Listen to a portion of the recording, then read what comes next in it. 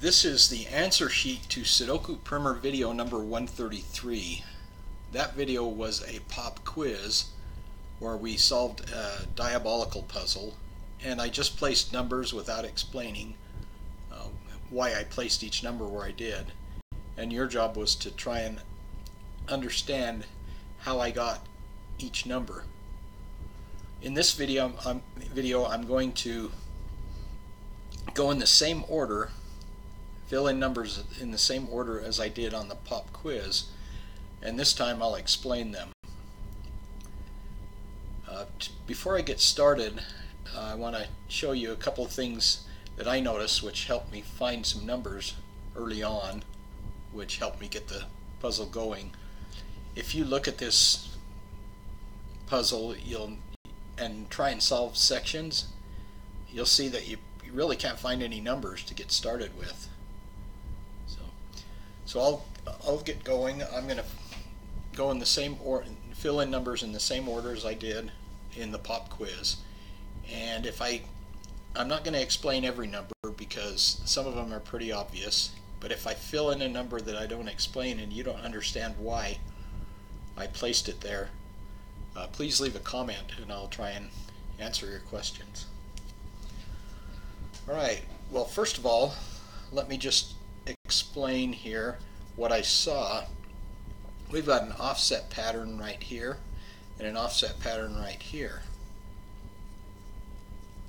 Because of these offset patterns, I noticed pretty quickly that this 1 and 5, because there's a 1 and 5 here, those are 1-5 twins, and this 8-6 right here show us that these are 8-6 twins. And so we know these three numbers and these three numbers also. So up here we've got 1, 2, 3, 4, 5, 6. Oh, I'm sorry, the 6 is here. 1, 2, 3, 4, 5, 6, 7, 8, 9. 2, 7, and 9. And down here we've got 1, 2, 3, 4, 5, 6, 7, 8, 9. So we got 3, 4, 9 here. Now, so we know these are 2, 7, 9s, but we can't solve any of them. We know these are 8, 6s, we can't solve any of them.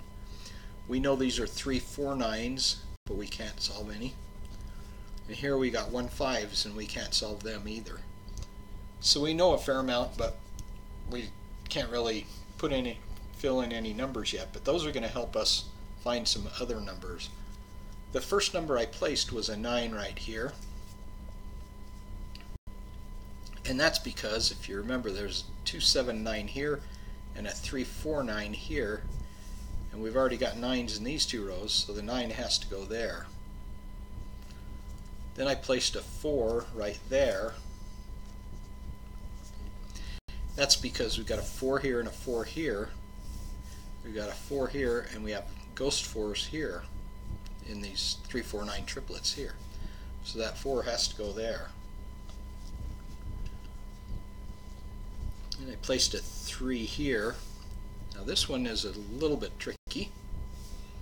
We have 3, 4, 9s here, so these can't be 3s. There's a 3 here, so one of these two is a 3 in this box. And we've got a 3 here, so one of these is a 3 in this box. So with double row elimination, we see that these two rows are covered. That we can't have a 3 here or here. So we know a 3 goes in one of these two places. And there's a 3 there already.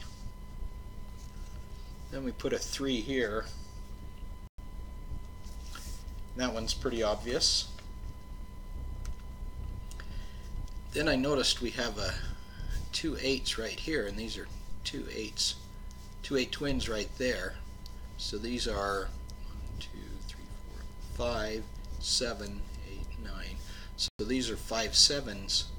We can't solve the 5 7s, but we can solve the 2 8s.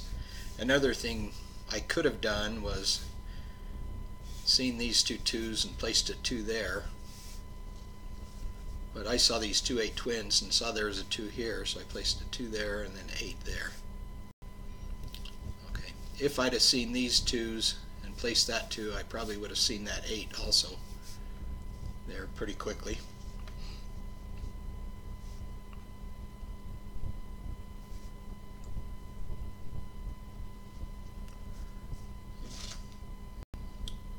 And I put a 5 right here. And that 5 is because I looked at this row right here. We've got 1, 2, 5, 7, 2, 5, and 7 missing, and there's a 2 and 7 here, so that had to be a 5. And then I saw the 7 and the 2 pretty easily, so I placed those right after that.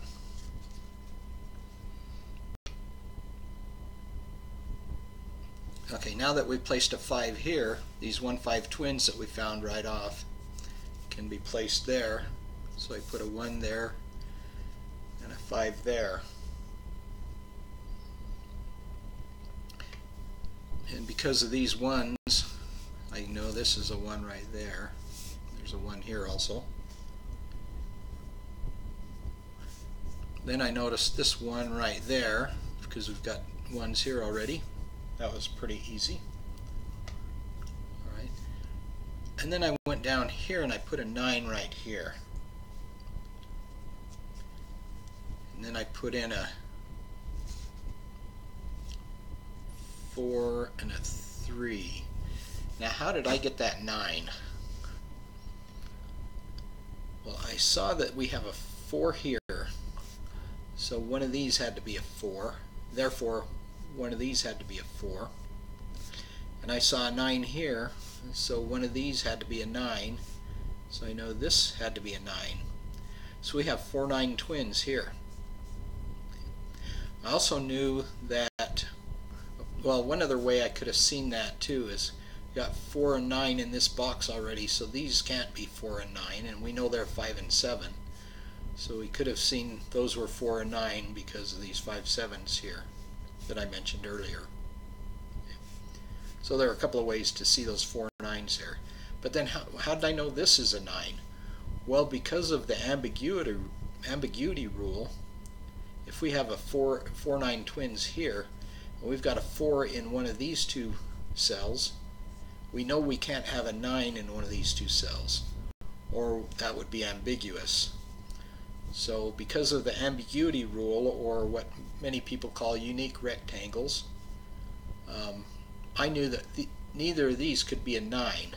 I knew one of them had to be a 4, so therefore neither of them could be a 9, so I knew the 9 had to fit right there. Now if you don't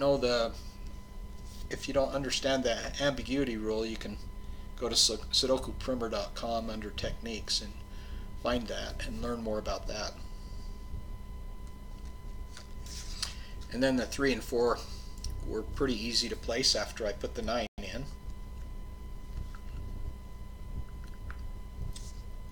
Then I placed a 3 in box 5. That's very obvious. And 3 in box 4. That was very obvious.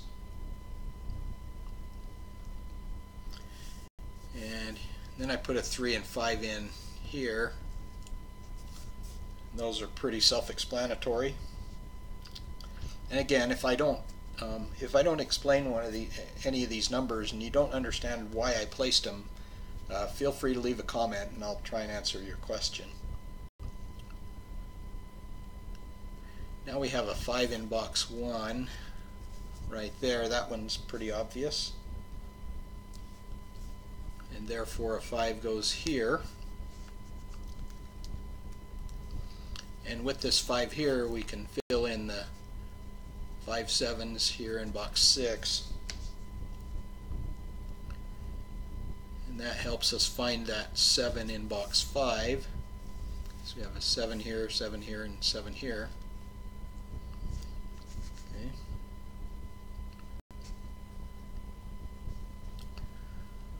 Okay, now we have kind of an interesting situation. And I'm sure you've seen this before, where we've got 8 6 twins here, Those are the ones we found because of these 8 6s at the beginning. We've also got 6 and 8 missing here, and 6 and 8 missing here. But we can't solve these here or here yet. But we can solve these 6 8s because of that 8 right there. And so I just filled in all 6 of those numbers.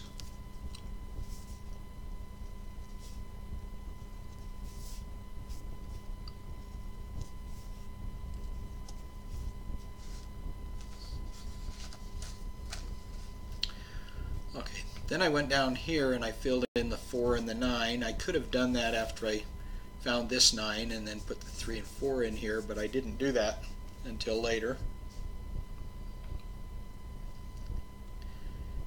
And now I put an 8 down here in the box 7. That one's pretty obvious.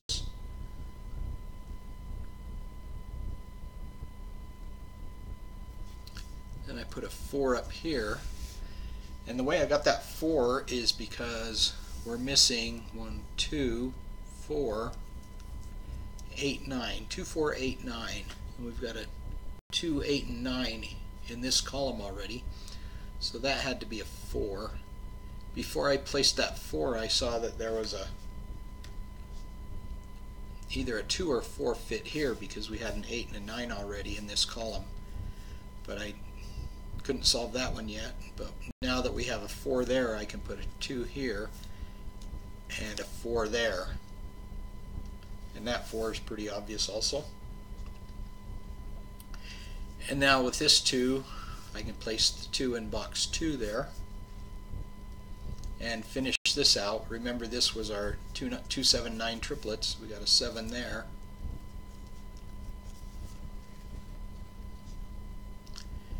And with that 9, and we got ghost 9s here, got a 9 there.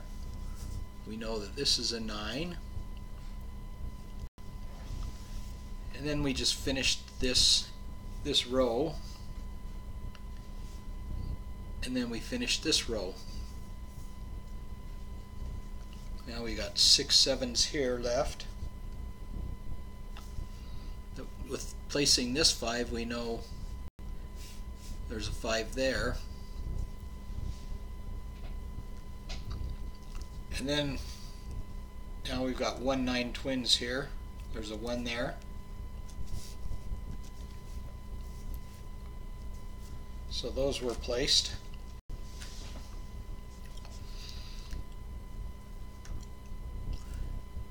And then we've got only 2 numbers left here.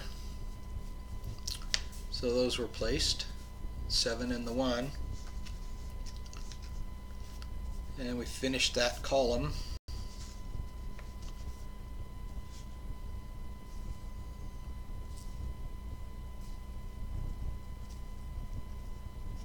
Finished that box. Okay, now we've got a 6 7 here and a 6 7 here, both twins. We can't solve these yet because these are still missing, but there's a 7 there. So we can put a 7 there and a 6 there and a 7 there and a 6 there. So, and that does it. So I hope that helped you understand if there were some numbers I placed in the pop quiz that you weren't quite sure about. I hope that helps you understand where all the numbers go. And again, if you still have questions, please leave a comment and I'll try and answer them. Well, thanks for watching, and I'll see you on the next video.